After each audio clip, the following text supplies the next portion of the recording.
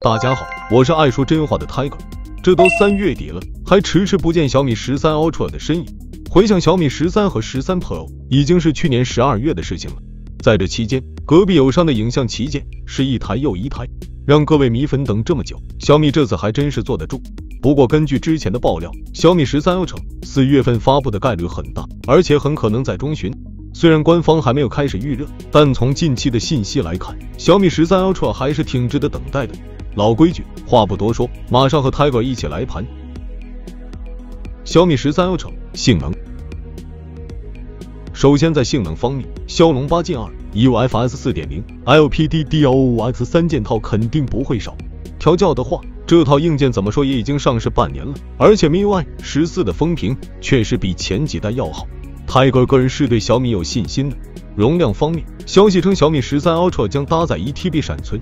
考虑到今年大存储确实迎来了一波普及，而且这几天 Redmi Note 12 Turbo 也已经确认会提供 16GB 加 1TB 版本，小米13 Ultra 搭载 1TB 也很合理。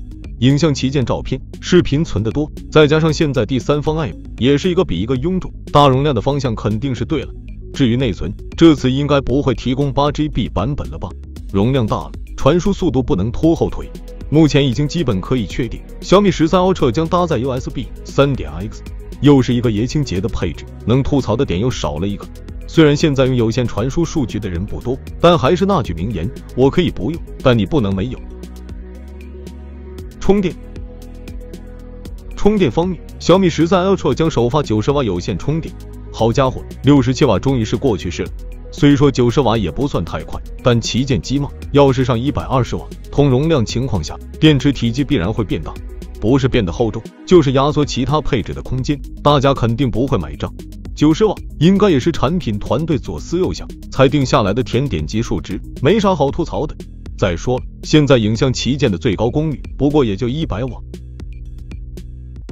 外观设计方面，目前网上还没曝光什么图片，但没啥意外的话，应该还是居中挖孔的曲面屏。屏幕素质的话，两开120赫兹，高频 PWM 调光肯定不会缺席。背面，小米13 Ultra 将继续采用居中的大圆形镜头模组，后盖不再是之前的阶梯式设计，而是做成了弧面。大家可以看图片感受一下，材质嘛，全素皮。不过比起这些，镜头本身的实力才是最值得关注的。影像主摄，小米13 Ultra 将继续采用1英寸5000万像素的 IMX989， 很熟悉的一颗镜头了，没啥好展开说的，就看算法能不能提升。这次的变化主要在副摄上，之前小米超大杯的长焦都是铁打的 IMX586， 一用就是3代，而即将推出的小米13 Ultra 选择了一颗全新的传感器 IMX858。在焦段的分配上，小米13 Ultra 也换成了中焦加长焦的方案，倍数分别为 3.2 倍和5倍。3.2 倍这个焦段也算是和人像常用焦段擦到一点边。据说小米还会重点优化人像算法，就算你不喜欢拍人像，中焦段画质提升也是实打实的。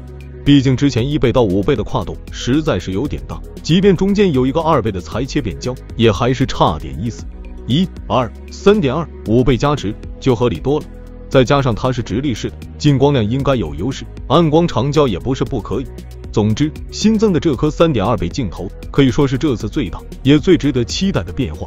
至于5倍这个焦段，按照爆料的信息 ，IMX858 的光学尺寸为 2.4英寸，不及 IMX586 的1/2英寸。得知这个消息，不少网友已经开始唱衰小米13 Ultra 的高倍变焦体验了，但我劝大家还是别太早下结论。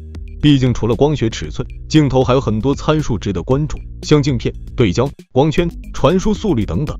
再加上算法层面肯定也会升级，综合体验不见得会倒退。哦对了，超广角镜头也是 IMX858， 虽然 IMX586 不用了，但搞批发的心态还是在的。